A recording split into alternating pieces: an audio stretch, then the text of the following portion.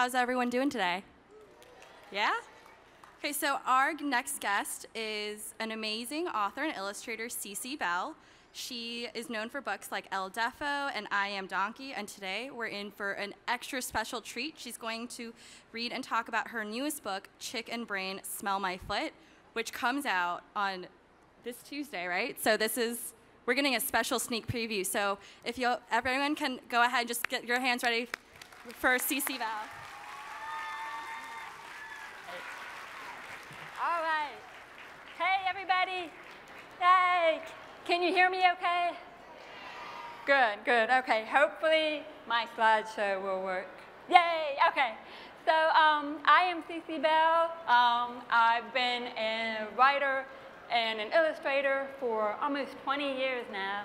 And before I go any further, I want to thank you all so much for coming out to check out what I've got up my sleeve currently. But most of you, or some of you, may have heard of this book, El Deafo, which is, thank you. So sweet, so sweet. Which actually came out a whopping 5 years ago, a long time, feels like forever to me. And so this book is my autobiographical graphic novel, and it's basically the story about growing up with hearing loss and using hearing aids to help me hear, and also being the only deaf kid in my whole school. And I used a special magical hearing aid, and I could hear my teacher anywhere she was in the school building. And so this was sort of my superhero story. But we're not actually going to talk about this very much. However, there will be time at the end, I think, for any questions you might have about this book or anything else you might want to ask. But this book, El Deafo, was the first time I had ever made a book in the comics format. And comics are awesome. And I actually fell in love with comics while working on El Deafo. They're so much fun to do. And so the book that I'm about to present to you now is also in the comics format. And where El Deafo was all about hearing, this book is all about smelling. It's about smelling. I like to smell. And it is not, however, about elephants. So, not about elephants. It's a totally different thing. This book is called Smell My Foot. And I love that title so much, I'm going to say it one more time for you. Smell my foot. Ah, what a book. And the stars of this book are Chick, little Chick, and Brain. And the cover of the book looks like this. Chick and Brain, smell my foot. So a lot of people think I'm really weird, and that's probably true. And they also wonder, where do my ideas come from? Well, the truth of the matter is, most of the time I have no idea where my ideas come from. But this book is a little bit different. The inspiration for this book is actually a series of books that I read when I was a kid back in the 1970s, known as the Dick and Jane books. Raise your hand if you have ever heard of the Dick and Jane books. Ah, so many of you, many adults. Well, these are the books that actually helped me learn how to read. And the stars of this book, or it's actually a whole big series of books, the stars of these books are Dick and his younger sister Jane and their dog Spot.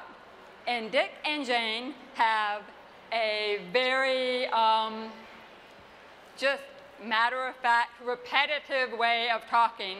For example, oh, oh, oh. And believe it or not, oh was the first word I remember reading. I remember sitting there in my first grade class in a circle with all the other kids, And all of a sudden, that O and that H got closer and closer to making sense until, oh, I was reading a word, and O was the first word I read. O, O, O. So it almost sounds like ho, ho, ho, but O. So I was thinking about all this. I needed to write a new book, and I was thinking about Dick and Jane and the word O, and I started to think, what's missing from Dick and Jane is that they're not very fun. Dick and Jane books would be so much better if they had been presented in comics form, like this. And comics were books that I was reading in the 1970s, but they were not really allowed at school. And, but how much better school would have been for me if we were reading the Dick and Jane books in comics form. These books would be even better if they had been presented in a more silly way. What if Jane said, "Hello, Dick, smell my foot"? And how much better that would have been, even better, if that had been in comics form. Wow, that would have rocked. So here was my attempt to create a book like Dick and Jane that helped kids read, that was far sillier and far goofier. So I needed to come up with a couple of characters, kind of like my own version of Dick and Jane. But I wanted my characters to be a lot sillier. So I thought, well, maybe in honor of Dick and Jane, I will make my characters rhyme with them. So Dick became Chick, and Jane became Brain, and Spot became Spot. Because I was too tired of coming up with rhymes. That was too much for me, so Spot remained Spot. So this book is all about a foot. It is also about the smelling of that foot. And then there's another level to this book, because Chick is all about manners, good manners. Chick insists that everybody, at all times, no matter what the situation, that we all have to say, please, and thank you, and you're welcome. So, now we come to the part of the presentation where I am hoping for 100% audience participation. Not just the kids, but all the adults here too. So here's what's going to happen. I am going to say, please do like I'm doing, and I want you to remove one of your shoes. Just one, okay? Take off your shoe. Go ahead. Taking off my shoe. Take it off. 100% participation. Has anybody taken off your shoe? Yes. Raise your hand. Oh, good. Wonderful. Okay. So I'm going to say, thank you for taking off your shoe, and then I want you guys to say, wonderful. Okay. So now, please do what like me, and I don't know if I can sit down, but I'm going to sit down. Sit down. And I want you to smell your foot. Oh, yeah. Yeah, you smelling it? Is everybody smelling their foot? Okay, I am going to say thank you. Thank you for smelling your foot. And I want you guys to say, wonderful. Okay, now, raise your hand if you did indeed smell your foot. Yeah. Okay. Now, raise your hand if your foot smelled bad. Okay. Raise your hand if your foot smelled good. Oh, yeah. You know it. Raise your hand if your foot smelled great. Yes. Okay. So, I want 2 of the kids who believe, deeply believe, most 100% believe that their foot smells great to raise your hand. I'm going to pick 2 of those kids to help do a dramatic recreation of a scene from Chick and Brain, Smell My Foot. So I want this little girl there, yes, lovely. And I want this fellow in the Adidas shirt. Come on up. Okay. Woo! So your foot smells great. You don't know, does your foot smell great? Yeah, okay. So what's gonna happen is you guys are going to be Chick and Brain. So I want you, you're Chick, okay? And you can be Brain. Okay. You got that on there? Okay. Pull it down a little bit for me. Pull it down so it does. There we go. Beautiful. So we've got Chick and Brain. I want you to get close together, okay? And so all you have to do is stand there.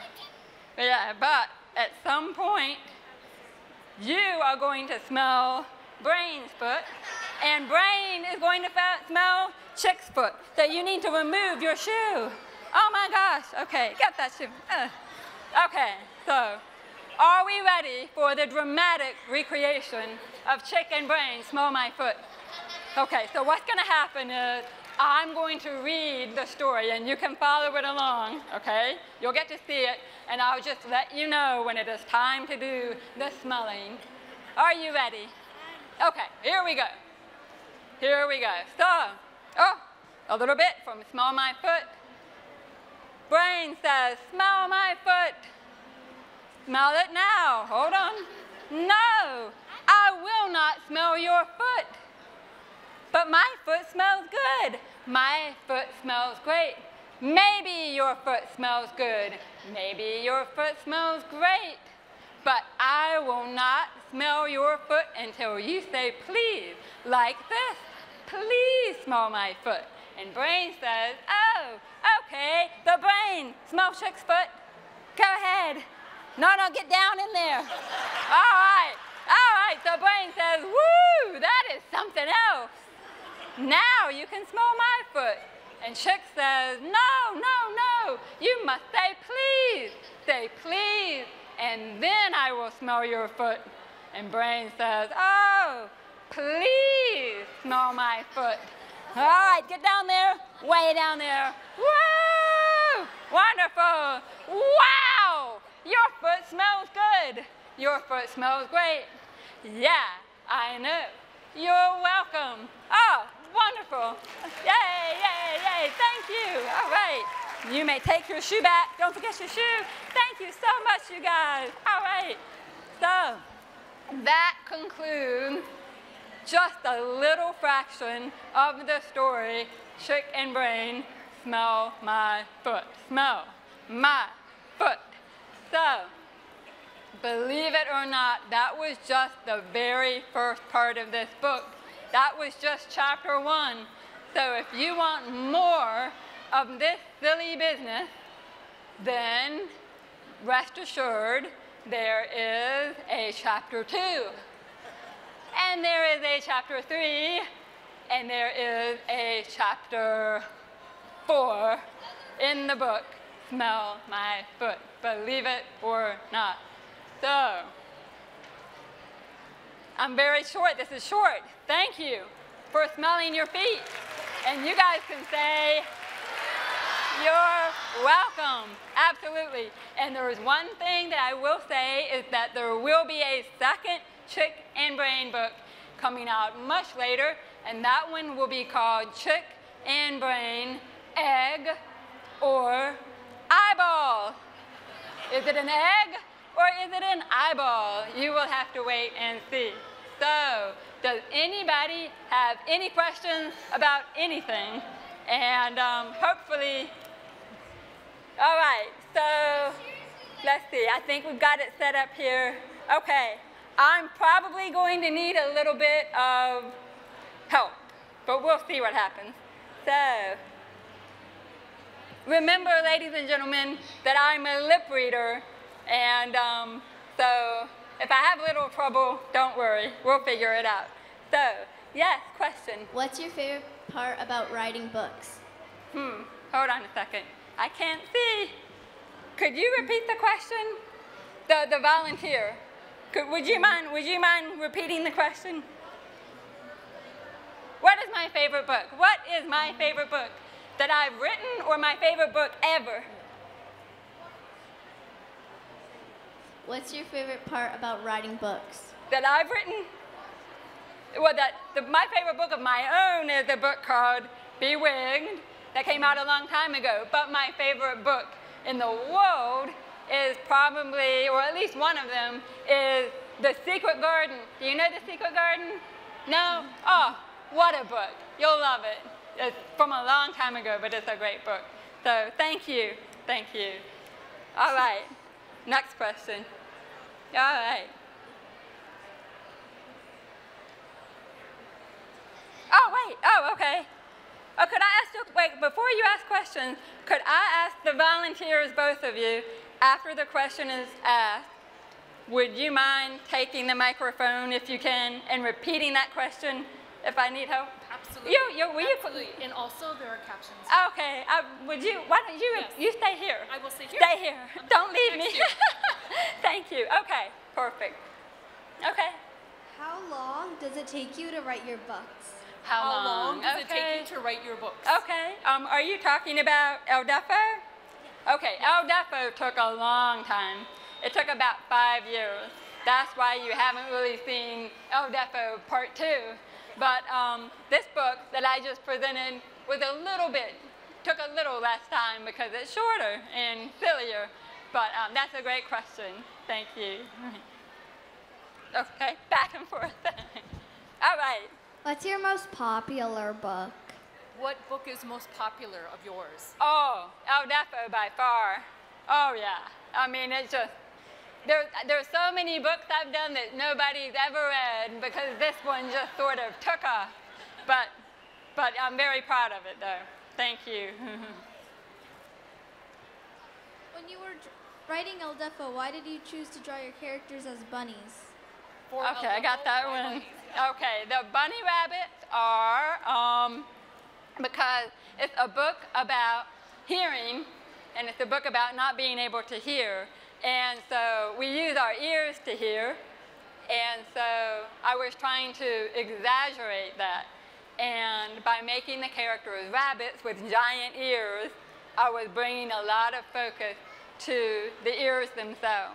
And also, if you read the book, you'll see that the little earpieces that I used for my hearing aid back then, they go all the way up into my bunny rabbit ears. In real life, they just went to my regular ears, but I felt like I was very visible, like they were way up here, and everybody might be staring at me, even though they probably weren't.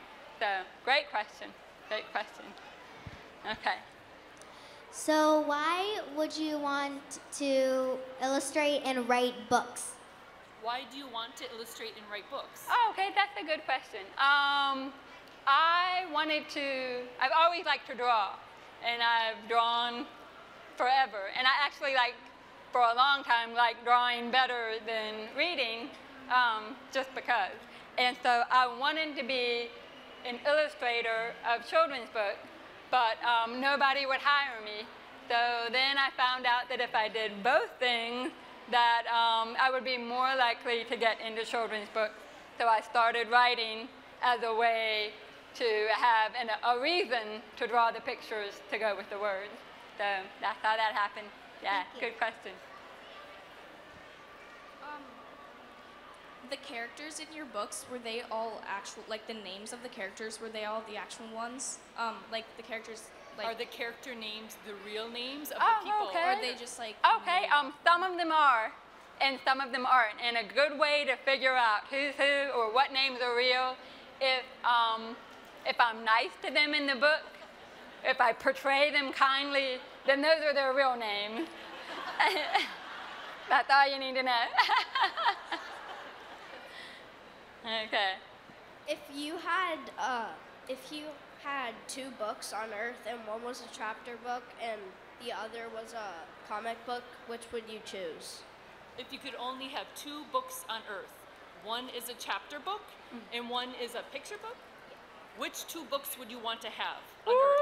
Ooh, okay. If for the chapter book, it would probably be one of the Arnold Lobel books, one of the Frog and Toad books, probably. And for the picture book, it would be a book called Our Animal Friends at Maple Hill Farm by Alice and Martin Provenson that came out in, I think, 1973, 1974. That's my favorite book in the whole world, favorite picture book in the whole world. That's a great question. Yeah, I love that. What do you think is your least favorite part of becoming deaf? What is your least favorite part of becoming deaf? What is my least favorite part? I'll tell you what my favorite part is. My favorite part is that when there are obnoxious sounds like children crying. No, I'm just kidding. You know, leaf blowers. I hate leaf blowers. Then all I have to do is take my hearing aids out, and I'm on top of the world.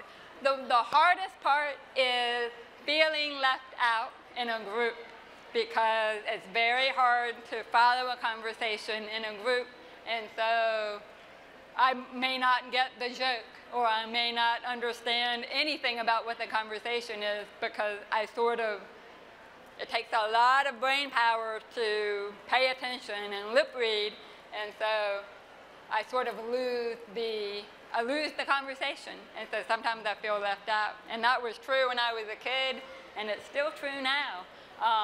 But most of it isn't too bad, you know. It's not that bad. You get used to it. Okay. What's your favorite part of writing books? What's your favorite part of writing books? My favorite part of writing a book is probably smelling my feet first. I enjoy the foot smelling process. And then I actually really like coming up with the idea and trying to figure out the very, very beginning, when you try to figure out all the puzzle pieces and how they're going to fit together. Yeah. Do you have a sign name? Do you have a sign name? A name for, like, signing? Or Yeah, a name when signing? a sign name. Do you have a sign language name? I don't. You know, I should. Yeah. But I don't, because I'm not the best deaf person in the world. I never learned how to sign, because I was just surrounded by hearing people no matter where I went. And so I need a sign language name, and it would probably be something, you know, I'm Cece, so maybe it's just B double C, you know, something like that. That's a great question. Yeah, love that. 2 minutes, okay. Some of the scenes in El Deafo are some of them based off of like real events. Are scenes in El Deafo based on real events? Definitely. It's all about my growing up years, and it's not always literally true, because I had to, I'm trying to tell a good story, and so I sort of, all the little episodes that happen in the book are true, but I rearranged them in some ways to make it entertaining. Because if I just presented it exactly the way it happened, you'd be crying from all the boredom. You'd just be, oh, this is the worst book I've ever read. So trying to make it epic. And so I rearranged things a little bit. Yeah. What was your inspiration for Chicken Brain? What was your inspiration for Chicken Brain? My inspiration was the Dick and Jane books, and just, I had never written a book before that was really trying to help kids learn how to read. Most of the time when I write books, I'm just trying to make myself laugh and hope that other people think the books are as funny as I think they are. You know, it's all about making people laugh. But this time I really wanted to focus on teaching kids how to read. And so the Dick and Jane books were what taught me to read. So I thought it would be fun to try to create that kind of book, but far, far sillier than that. Yeah. Okay. Are we good? Okay. I think we are done. Thank you so much for coming out today and for smelling your feet. I hope they smell good. Okay, thank you. I'll be signing at 1:30.